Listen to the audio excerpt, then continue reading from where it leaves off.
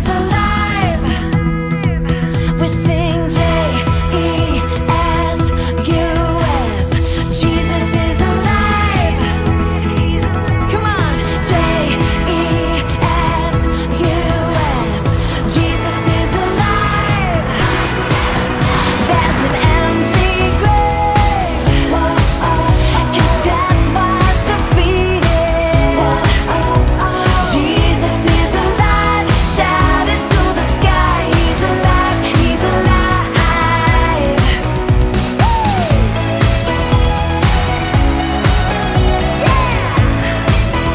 He's alive. He's alive. Oh, he's alive. He's alive.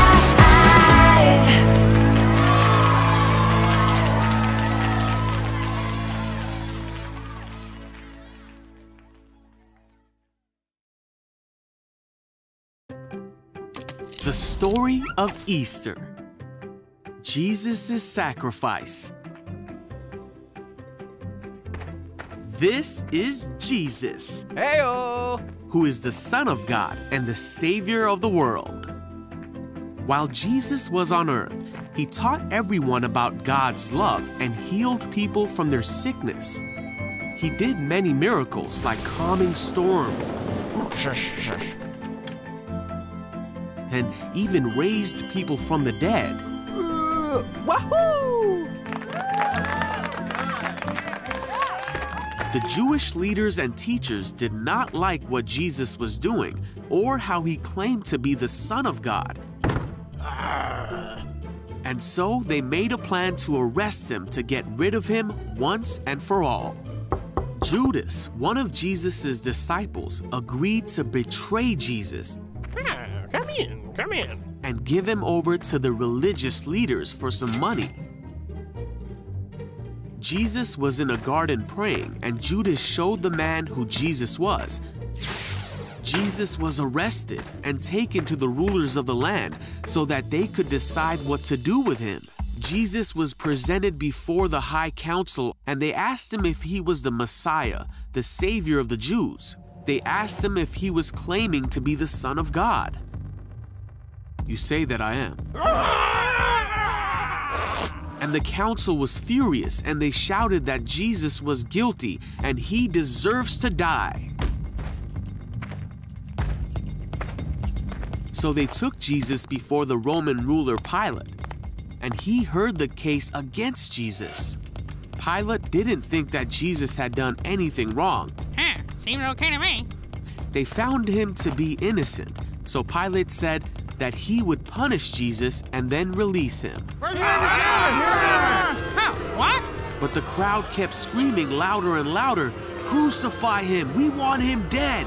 And because of the pressure of the crowd, Pilate turned Jesus over to the Roman soldiers to be crucified.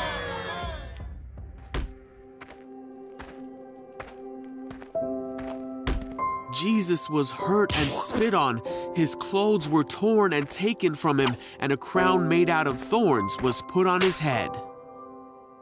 He was beaten so badly that he could barely stand on his own.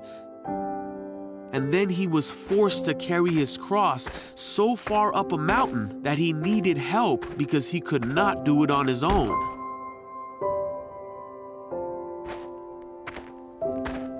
Once Jesus made it to the place where he would be crucified, called the Skull, the soldiers around him nailed him to the cross and waited for him to die.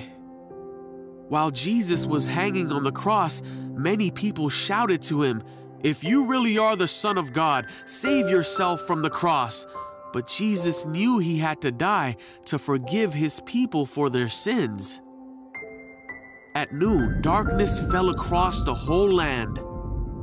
3 hours later, Jesus took his last breath and finally died. At that very moment, the curtain in the temple that separated the priests from God's holy place tore in two. A soldier watching the whole thing said, "This man truly was the Son of God." Then a righteous man named Joseph came and placed Jesus' body in a tomb.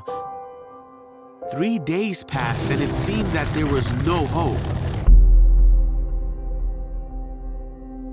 But very early on Sunday morning, the woman who cared for Jesus went to go visit his body and found that his tomb was empty and that he was no longer there. "Don't be afraid," said an angel. "He is not here. He is risen." At this, the woman remembered that Jesus had told them that he would rise again on the 3rd day.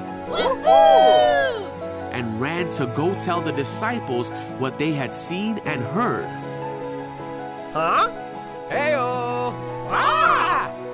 And then for the next 40 days, Jesus appeared to his disciples and many others and showed them that he was alive and well. He taught them that what he did was the only way that they could be forgiven and be with God forever. For God so loved the world that he gave his one and only Son, so that everyone who believes in him will not perish but have eternal life.